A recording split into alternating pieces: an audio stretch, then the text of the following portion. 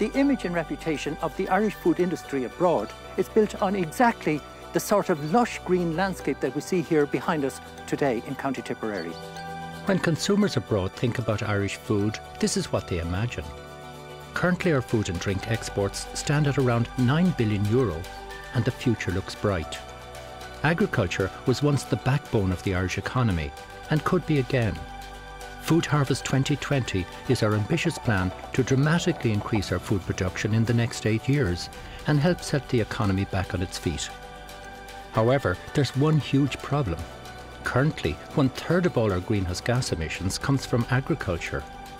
In this programme, we'll be asking how on earth we can create the biggest expansion in food production we've ever seen and cut emissions at the same time.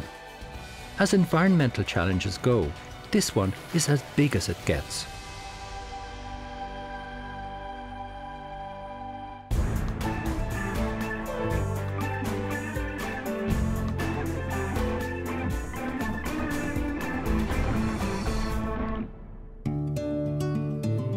European consumers are now savvy about where their food comes from and how it's produced. They've looked for quality and traceability for quite a while, and now want sustainability on their shopping list too. By 2050, we'll have 9 billion mouths to feed. Using current production methods, there's no way to meet that demand without pumping lethal amounts of greenhouse gases into the atmosphere. I flew to Paris to visit Cial, the largest food trade show in the world. Inside this giant supermarket, 150,000 buyers from 200 countries are deciding what will be on the world's plates for breakfast, dinner and tea. The scale of the exhibition was enormous, with thousands of stands selling every type of food you could imagine. Our appetite for new culinary experiences is apparently limitless. As this year's theme is innovation, I was anxious to track down a major buyer and find out how sustainability fits on their shopping list. This show is really important for us, actually. I'm coming every 2 years because we got a lot of contact here. What are the ingredients that makes that important? Is climate change important in terms of? It's important to know the program for the dairy industry from the beginning, from the farmer to the end of the chain, actually. And that's how you can measure the impact of the real sustainability. It's not only sustainability on the paper, but it's a real work behind that. Markets everywhere are very competitive. You have to have a point of difference. One of the challenges perhaps that we have is proving our credentials, and I think Ireland Inc. needs to focus on that in terms of it's not good enough to claim it, you have to prove it. Next, I met Una Fitzgibbon from Bord Bia, who is launching Origin Green, Ireland's plan to steal a march on the competition. This will position us as the first country in the world to create a national sustainable and traceable food programme. But to put it in perspective, it's about 15 times the size of the RDS in Dublin. Wow, I can see it, I can feel it. Yeah. You know, you've come in here, it's massive. Yeah. How are we perceived in that situation in terms of Irish food now today? Yeah. I mean, for example, do people see quality food from Ireland? Is that a factor? Absolutely. We're perceived as a natural supplier and have been for years. That has a lot to do with the authenticity of the natural processes that we have, the grass-fed or pasture-fed beef and dairy, our seafood and so on. But we're recognised very much as a green country. Green is our colour.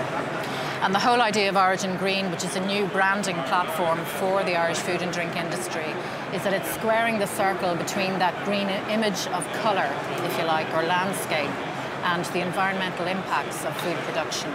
So it's moving towards proving the sustainability credentials that Irish food and drink has, and using that as a competitive platform for marketing Irish food and drink in international markets. Looking around the stands at Cial, it became obvious that our competitors had started targeting quality, traceability and innovation, but no one had really grasped the nettle of sustainability, as we were doing. In the middle of what was essentially the world's biggest supermarket, Ireland was laying claim to a unique selling point: a verifiable sustainable food chain from farm to fork. What we're announcing here, and it's very important, is the beginning of a journey. So what we're not saying to the trade is we're there, we're sustainable. What we're saying is sustainability is a destination. But over the next 2 years, we'll be building the evidence base of actual improvement in sustainability performance. with the industry and communicating that to customers throughout the world. We couldn't possibly be at this show claiming Origin Green, seeding it as a message that this is our platform around environmental impact, unless everybody was signed up. And we need to be very, very careful how we communicate environmental claims. I left the buyers chewing over their options in Paris to return to Ireland for the next part of my journey. Reducing emissions on such a large scale is an immense challenge. So I headed for Johnstown Castle to meet some of the country's best scientific minds at Teagasc. Here they're taking centuries of farming practice and adding cutting-edge technology to test ways of reducing greenhouse gases from the production process. Why do you need to get this information measured to such an accurate level? Well, for two reasons, Duncan. First, for verification, again, scientific verification that our mitigation strategies, be they for air or for water, are working. And also to get proof for the farmer that we can reduce the losses of nitrogen to groundwater and to air. Then that's more nitrogen that's available for uptake in the plant. That means you get more grass being grown. That means you get more grass into the animal. It means you get more milk, you get more beef, or in the context of tillage, you get more barley, you get more wheat. And is this the type of proof and verification now that the Europeans, the big distributors of food, are looking for? Yeah, they're basically looking for a sustainability index on all food produce. And that doesn't just cover greenhouse gases, that covers water quality, it covers biodiversity, it covers animal welfare issues as well, which is again why Ireland is very good on that, because we keep our animals grazing on grass for as long as possible instead of having them housed indoors. Teagasc have developed the Carbon Navigator. This is essentially a tool to show the farmer how the emission-reducing strategies are working on the farm and to keep his targets on track. We've included within that Carbon Navigator the main reduction strategies that we've researched, things like extending the grazing season length, improving the economic breeding index or productivity of the animals, reduction of slaughter times for beef animals, changing the type of fertiliser you put out, also the timing of fertiliser and the timing of slurry when you put it out. Gary's team have their farm hardwired for experimentation to monitor and test their theories. Without verification, there'll be no way to prove to buyers back in Paris that what we're selling has been produced sustainably. So we've amalgamated it in conjunction with Bord Bia into this decision support system, which then farmers can use, and it will show them how far along they are in terms of improving their carbon footprint on the farm, and also then improving in terms of resource efficiency on the farm. Right, so if you take the big picture here now of Food Harvest 2020 and the massive increases, 20% more beef and 50% more dairy produce, that's a massive expansion. How are we going to reconcile that with keeping all of the issues of sustainability down, bringing down our carbon emissions, our impacts on water, our biodiversity protection? How are we going to deal with that? Well, really, it's about incorporating individual measures that we're researching down here or researching in other parts of the country and integrating those into sustainable production systems that A, reduce your methane emissions per unit product, B, reduce your nitrogen, C, enhance biodiversity, and D, enhance water quality. And really, that's where we've got to move to. Whole, full-scale production systems that can expand, can intensify, but will be sustainable into the long term. The dairy industry also wants to extend its global reach. We export 80% of all our dairy production and need to be able to deliver on our promise of sustainability to seal the deal if we want to grow that market. Ireland's abundant grassland gives our dairy farmers a big advantage over our competition. We can use it to further reduce our greenhouse gas per kilo of milk, but we have our work cut out. In Kilkenny, I joined dairy farmer Eamon Phelan at milking time to see how hard it would be to apply new science to traditional farming. Hi, Eamon. Hello, Duncan. Pleased to meet you. Lovely place here. Beautiful house. Lovely old farm buildings here too. Yeah, we've preserved some of the older ones, all right, I suppose, but they need updating. But the whole setting here is great. So sustainability is becoming a core issue now with consumers all across Europe.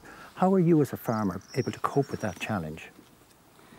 I suppose what you do principally is you farm more with nature. You're more aware of the facilities you have and the natural grass. You extend the grazing season, you prolong it so that you're producing more milk from grass. You might be supplementing it often during the year, but grass is in their diet as long as possible while you're milking. You're making more use of slurry. Before, slurry was regarded more as a waste product. Now it is regarded as a natural fertiliser. You're very conscious of the environment, and every farmer now has to have their sufficient slurry capacity. And I suppose once you have that right, then you have savings by having grass in the diet as long as possible, because it is the cheapest form of feed. Concentrates are getting dearer all the time, and the less you need of them, the better. Same with silage, with the costs of fuel and machinery. So the more grass you have, the longer you're grazing, the cheaper it is. Are these the cows now, Eamon, that are waiting for milking? Yes, we're just about to start now. Okay. So maybe we'll let them on. They know the time's come. They're about 50-50. So twice a day. I normally give them a bit of music. What sort of music? But the morning programme is over now at this stage, so I think they'll be okay. They actually know which spot they go into. Look at that. Come on. Come on. This is amazing. All of these cows know exactly where they need to go. They know what's going on. They're desperate to get the milking done. They seem to be quite happy.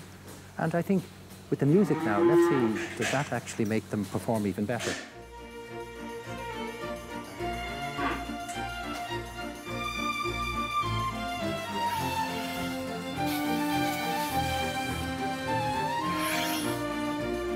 First, okay, turn it up and then press the button. I think this lady thinks I'm not very professional at what I'm doing here. It's just practice. She recognises an amateur, I think. I used to milk by hand when I was a child, 2 Kerry cows. So this is quite sophisticated for me. So Eamon, with all of this increase in management and in cost probably, how are you as a farmer going to deal with these issues? We hope to get better price, premium price for our products. And once you reach the quality and the standards required, that we'll get the return from it, and that will always be one step ahead of the costs. We have a natural advantage here in Ireland, we're known as the green isle, I suppose, and we shouldn't have to put in the capital expenditure that farmers in other countries throughout Europe and the world would have to attain the standards. Lawrence at Teagasc met me at the farm to explain the changes dairy farmers would have to embrace if we were to stage a new food revolution. And have we got natural advantages here in Ireland? Absolutely. Irish emissions per unit product are comparing very favourably. Recently, in the last year and a half, there was a study published by the EU Joint Research Committee, and basically they showed from a milk point of view, Ireland was the lowest per unit product within the EU. Lawrence, most of our viewers now watching our programme have major concerns about sustainability in Ireland in terms of biodiversity loss, in terms of water quality, in terms of greenhouse gas emissions. Where do we fit regarding Europe in this context?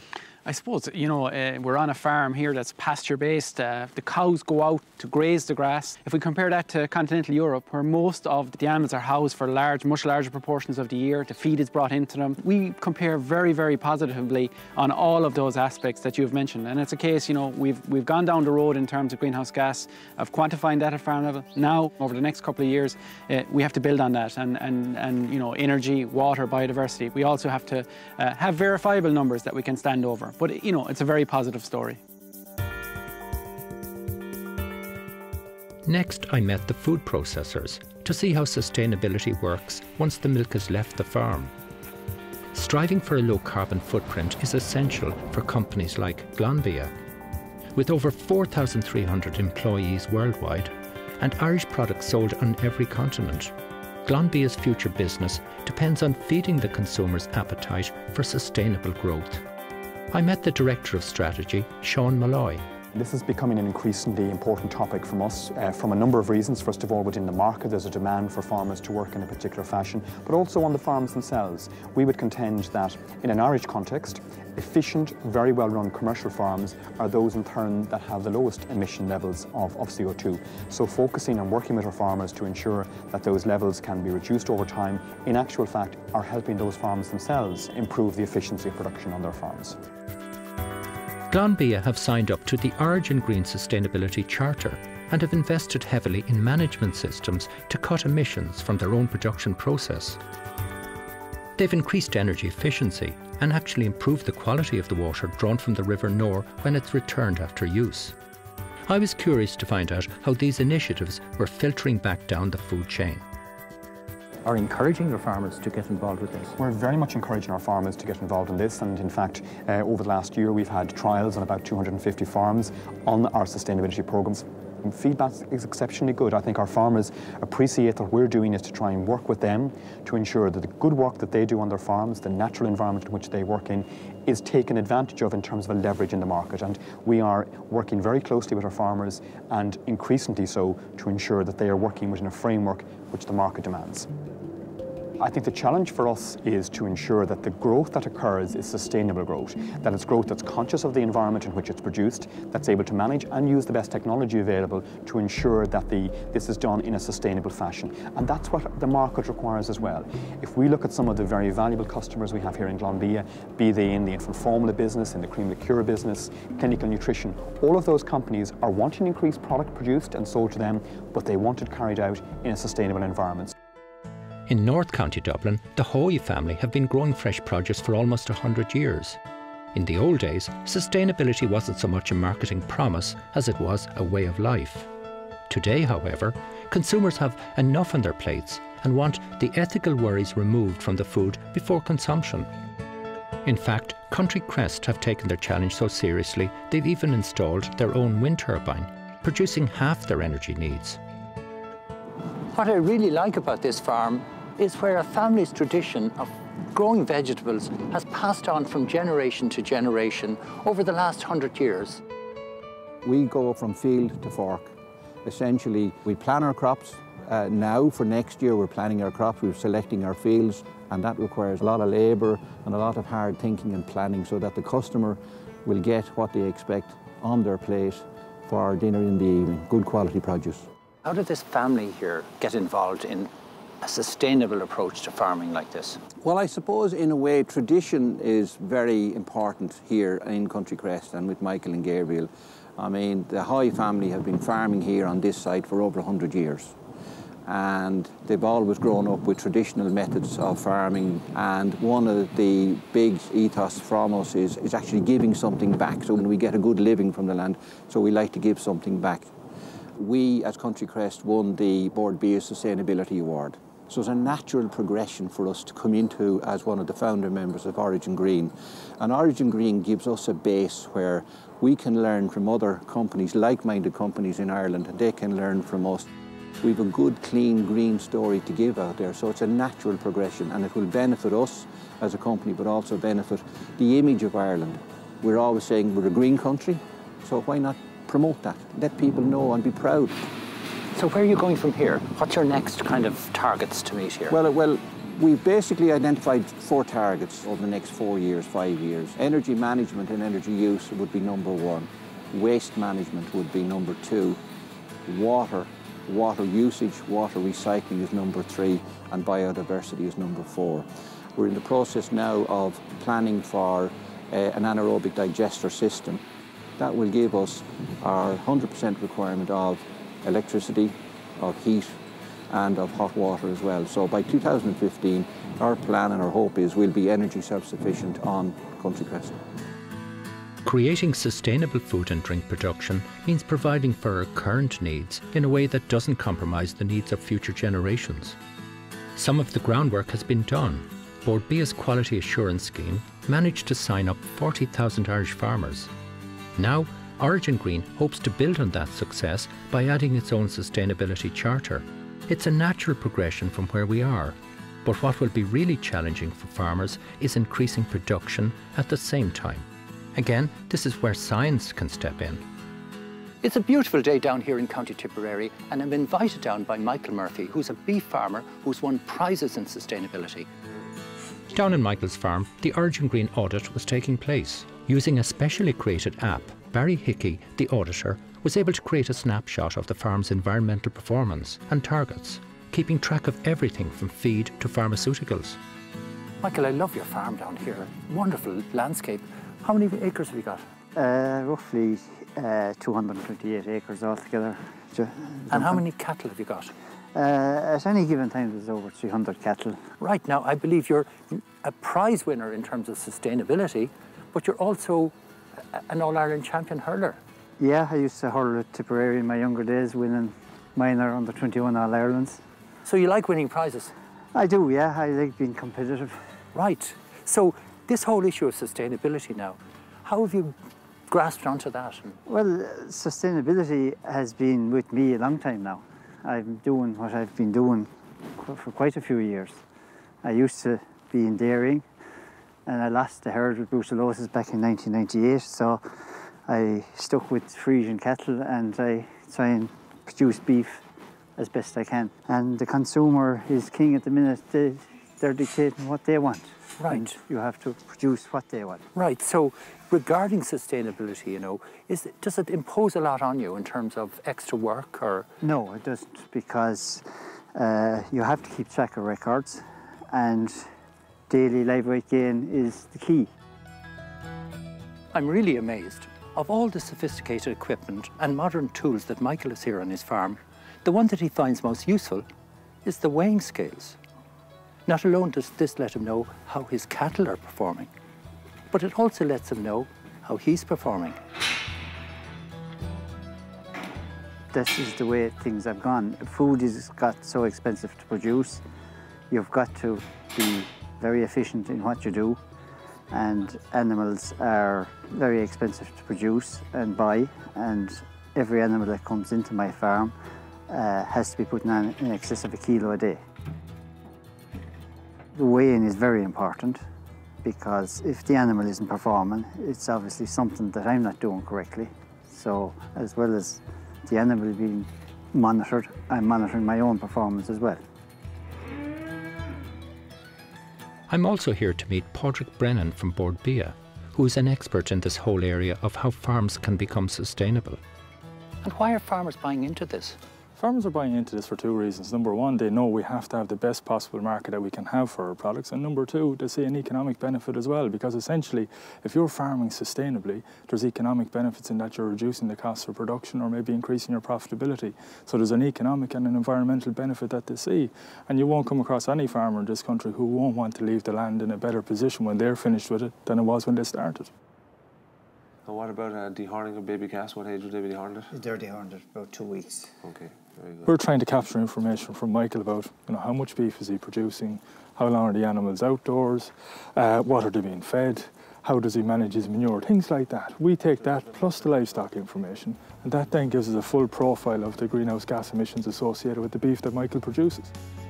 So how do you get farmers to apply all this science to their own farm? What we're trying to do again through working with Teagasc is develop what we're calling a carbon navigator, which essentially focuses in on the practical things that a farmer can do to improve their performance further. So for example, if they could set a target for increasing the amount of days in the year the animals are outdoors grazing, they can see through the navigator tool what impact that would have from an emissions point of view, but also from an economic point of view in terms of cost of production. So really all the time trying to help farmers get the message and understand what economic and environmental impact this sort of assessment can have if they make the changes that are required. If we can deliver on our promise of sustainability, we'll position Irish agriculture where it was generations ago to make it once again the cornerstone of our economy. The road is long, and as we've seen, the challenges are many, but with adversity, there are often opportunities. The time has finally come to rethink how we grow, share and consume our food. And it's happening at a time where we also need to build resilience back into our communities. Origin Green just might give us the chance to do both.